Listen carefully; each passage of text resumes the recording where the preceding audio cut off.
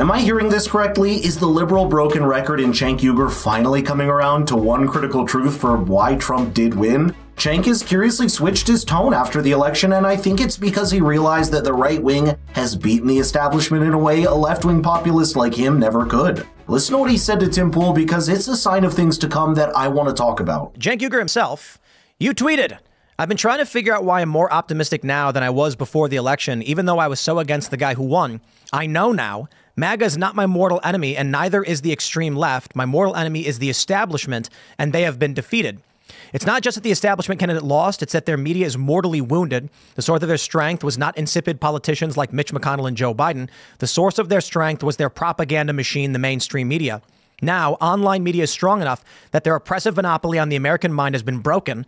Now we're in the jungle. They hate that. I love it. This uncontrolled marketplace of ideas is where I'm home. I'd rather be in the populist woods than an establishment prison." So you got a ton of praise from a lot of conservatives saying that, well, Gunther Eagleman, they haven't been defeated. He calls you naive. Matt Gaetz said, "I've long said there are coalitions to be made between the populist left and the populist right."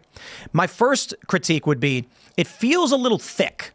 It feels, the election just happened, and you're a guy who's very critical of Donald Trump in very, very heavy ways. I still am. So how do you think Donald Trump engaged in an insurrection on January 6th? Yes. And you think that that's not a mortal enemy of you? You think the establishment is worse? No. So that's where it gets complicated. So Donald Trump, I was dead set against him. Number one, I don't agree with most of his policies. But number two, after he did a fake elector plot to overthrow the government and he said to terminate the Constitution, I'm out forever. I'm never, ever, ever going to vote for that guy. OK, I don't care if he was a Democrat or a Republican. You write, I want to terminate the Constitution and I'm done with you. Especially on the left, you're in an establishment prison. OK, so the minute you step out the guardrail, away from the guardrails, intruder alert, right? And so, how dare you say that it's the donors, you conspiracy theorist? How dare you say the politicians aren't honest? How dare you say that about Nancy Pelosi and Joe Biden?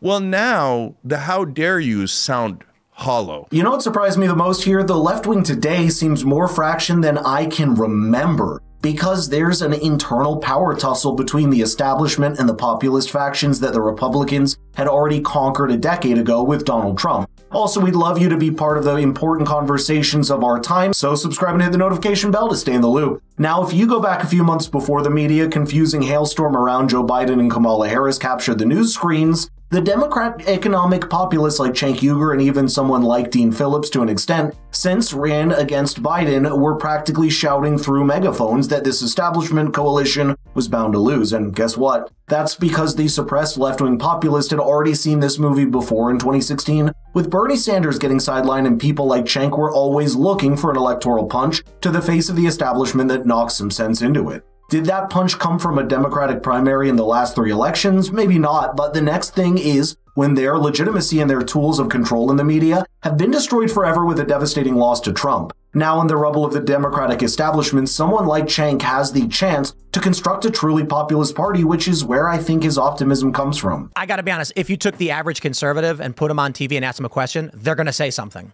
They're going to have some kind of opinion on it or whatever. And I think this goes to the bigger picture of and I'll say all these liberal personalities have been complaining about this. Even David Pakman's complaining about it. Conservatives are knocking on the door to come on your show, and liberals are like, let me talk with our PR people and see if we can make something happen, and they don't do it. No, we can't. Can I just address that real quick? It's way worse than that. So why does Pod Save America exist in a sense, right? So that they could, as we talked about, they could feel cool for going online or on a podcast, etc. But would those people who ran Biden's campaign ever come on the Young Turks? 0% chance. Yeah. None. Kamala Harris, Joe Biden, none. 0. Why? Because we ask real questions. So if you ask real questions, oh my God, they don't want, like. That's why they didn't want to do Rogan. Oh, they don't. I mean, but could you imagine? But Joe is kind of soft compared to us, right? Like, even if you're a left winger or you're a Democrat, you're going to get a much tougher interview out of the Young Turks than you are out of Joe Rogan, and that's why she was such a knucklehead for not doing the Rogan interview. Well, you know what Joe's going to do? He's an amiable guy, right? He's not looking to ambush you or whatever. He's going to go, oh yeah, that's interesting. Oh, where'd you grow up? Oh, so you were at McDonald's, right? He's going to have that, but they can't even handle that. Right. So that's why the Jen O'Malley Dillons and stuff, she's not going to come on. We're going to ask follow-up questions and be like, hey, why did you turn down hundreds of millions of dollars in earned media and free media? I mean, you keep raising money. You kept asking people for, give me money, give me money. Oh, we raised donor money. We're going. And then, but wait, that 50 million views that Trump got on Rogan is worth an enormous amount of money. Then you wouldn't have to keep asking little grandmas for money if you just do earned media, right? Why didn't you do it? Dylan, why didn't you do it, right? And I could ask 10, 20 super tough questions like that, and they'll never, ever go on a show that asks them those questions because they don't have answers to those questions.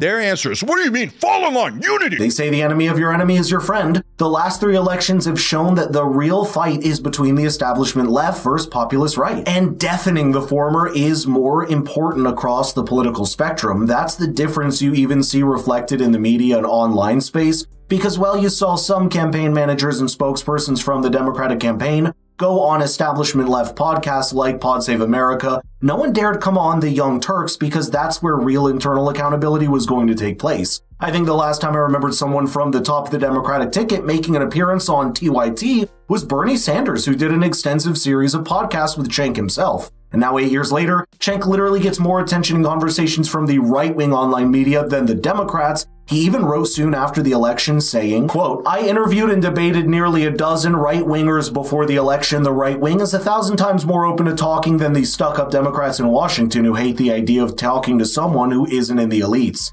And that stretches as far as some policy overlaps as well, especially with the Department of Government Efficiency and Elon Musk announcing plans to audit and cut the Pentagon's wasteful spending. Cenk revealed he had communicated with Elon Musk for collaboration on a plan saying, and I quote, I asked Elon Musk to put me in charge of cutting the Pentagon, and he said, what are your suggestions? I run the largest left-wing social media network online, and a Democratic leader has never asked me that question. The idea that they would take advice from a populist is disdainful to them. Now, which side seems more open and inclusive? Which side seems more welcoming, and which side really tries hard to drive away if you disagree every little orthodoxy? Which side is asking for suggestions, and which one is demanding compliance and obedience? But does a bruised and battered establishment really mean things are going to be easier for a populist left uprising? I wouldn't pass a judgment on that too quickly, at least not until there's a face to this populism with a proper candidate. They sound like, no. You guys are the morons who lost many, many times. So you don't get to say, how dare you anymore, right? So that feeling of liberation within the left, within the Democratic Party is what's critical. And the fact that we're no longer in a strictly left-right spectrum, that we're in a populist establishment spectrum layered on. Those are all incredibly hopeful things. And most importantly, it's that online media, for the first time, beat mainstream media. And so if that's true in a general election, I believe it could also be true in a Democratic primary, okay? Because our number one opponent in Democratic primaries is mainstream media. I understand why Cenk would feel like at least a needle has moved for something he's been advocating for over the last 2 decades, but the truth is that even though he may be happy with right-wing figures reaching out across the aisles and lending him an ear, there's no guarantee that it will last for long. That's because the Cenk and the populist left he advocates for has no leverage at the moment. They need access to the halls of power in their own party, and for that, they need a person that can carry a new and rejuvenated Democratic Party for a decade like Trump has for the Republicans. Who do you think that would be? Maybe looking past older names like Bernie Sanders or Elizabeth Warren, could it be someone like AOC or Nina Turner instead? Could that even be Cenk himself if he actually decides to foray into politics after a brief presidential run this time?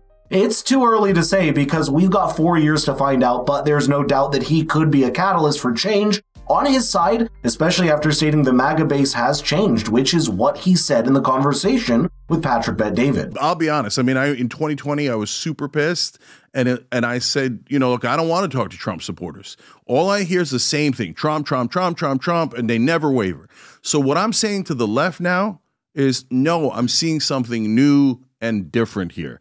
The MAGA base has changed. Okay, that doesn't mean they don't like Trump. It doesn't mean that they're not right-wing. But there is a significant portion of the MAGA base now that is, in my opinion, right-wing populists who are actually anti-establishment, actually anti-corruption, actually anti-war. And what I'm trying to tell the left is take the win. Take the win. We've been standing opposed here for 20 years, trying to cut the Pentagon, trying to be anti-war, being getting money out of politics. If people say yes, for God's sake, that's our lost tribe. Those are our right-wing brother and sisters who are Americans, who are populists, who agree with us. Let's go fight the establishment together, because if we're united, they cannot stop us. It would be an interesting career arc to see Cenk step into the political arena, and if nothing else, I think that will create some churning and mixing in the Democrats' top leadership that the whole political culture will benefit from. But let me know in the comments if you agree, and share this with your Democrat friends to get a feel for what they think. This election could be flagged in America's political timeline as a watershed moment when both ends of the political spectrum finally shed the burden of the establishment and truly listen to this populist sentiment among them.